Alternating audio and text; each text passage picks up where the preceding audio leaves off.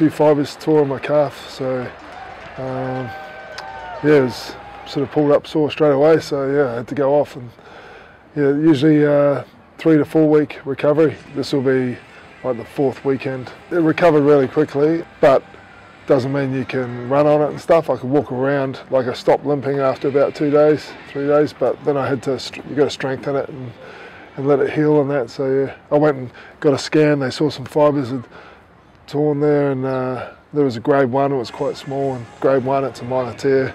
And it's just this period of time where you start jogging and then running and then doing strength, you know, scrummaging and stuff. So it takes about 4 weeks. It was cool, you know, the guys went away for 3 weeks, so if they'd been around, I sort of might have been sort of, you know, been a lot more involved with the team in that, but it was actually really refreshing, hugely refreshing for me mentally.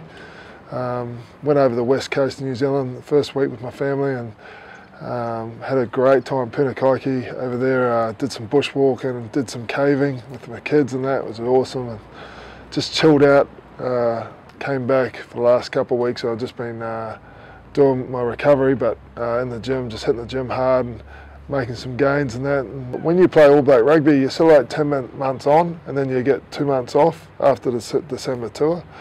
For December, I just try and rest, and then in January, you sort of try and rush your fitness and you know, your weights and that, so that you're ready for your first trial, which is late January, early Feb. So you're never really making gains. You're trying to maintain, or you know, and which, coming from a league background where you finish around October, you don't start till March 10. So you got 5 months, 2 months where you have a break and you really get mentally fresh.